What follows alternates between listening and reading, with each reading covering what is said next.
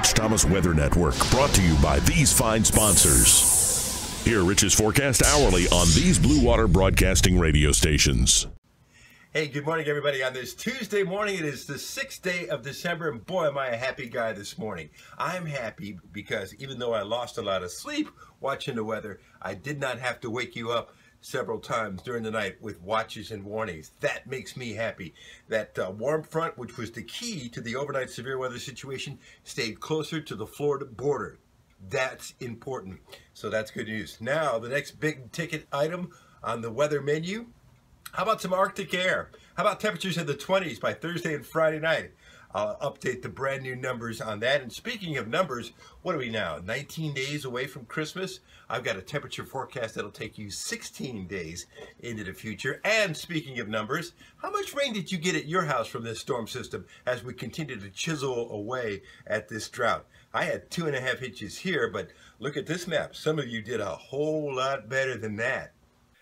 Now, these are Doppler radar estimates of how much rain fell during that storm system, and 4 to 5 inches or more in the Wiregrass counties. I see a lot of folks got 3 to 4 inches, even a 3 to 4 inch corridor along the I-85 corridor.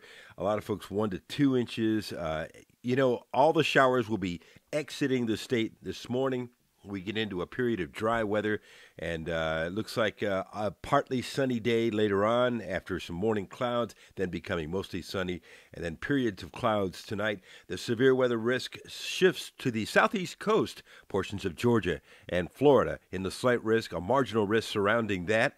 Otherwise, this morning, maybe a shower early, but I mean very early, and then it's cloudy, then partly sunny. High in the mid-60s. Tonight's low 47. West winds at 10-15 miles per hour today. Here comes the Arctic plunge heading southward. Some much colder air, by far the coldest air of the season.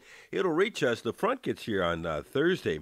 By Wednesday evening, there's the front just north of us. Could be a few spotty showers as the front moves through, especially early in the day on Thursday. I've got the rain chances at 30%. Look at a little bit of snow not too far from the Alabama-Tennessee line right there. Friday is a frigid day. We start off in the 20s, highs only in the low to mid-40s. The winds will make it seem colder. Saturday is the coldest morning and a chilly day with high temperatures around 50. Christmas on the Coosa coming up Saturday. Tomorrow's high, let's say low to mid-60s. And then 54 Thursday before it turns much colder. Chance of a shower as the front moves through. Breezy and cold. Only 44 Friday after a morning low of 26. And how about that low to mid-20s on Saturday morning? Maybe a few showers a couple of times next week around Tuesday. And it looks like maybe around Thursday according to this is the European out 10 days. So maybe a couple of bouts with showers next week. Look at those cold days on Friday and Saturday, according to the 10-day, or actually the 15-day European temperatures, and some very chilly mornings. And in fact, on the GFS, it's got us in the 20s on Friday and Saturday morning. I think that's right. It's got 42 for a high Friday. I've got 44 and near 50 on Saturday. I like that. And then moderating temperatures next week, so it doesn't last long. That's good news. Download our new weather app. It's got all kinds of great stuff. You can keep up, especially with the cold weather coming, hourly forecast, the 10-day forecast, future radar, and the latest video is always at your fingertips, and a whole lot more. If you go exploring the app, you're going to find a lot of stuff in there. It's free in the App Store. Just download and look for Rich Thomas Weather Network. Over 5,000 downloads so far.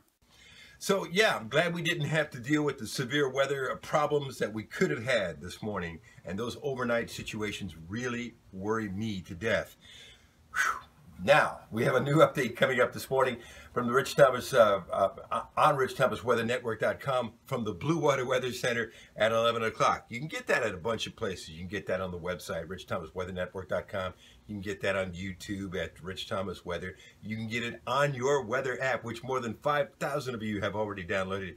And you can find that on the YouTube tab on your weather app. And we'll be live on the radio this morning, 6 to 9 on News Talk 93.1 and on Bama Country, and your forecast across the dial on 8 separate radio stations twice an hour. The Blue Water family of radio stations. Another video tomorrow morning as we talk about some Arctic air, and as we look closer towards Christmas, maybe we can get an idea of what that Christmas forecast is going to be like. Have a good day. Rich Thomas Weather.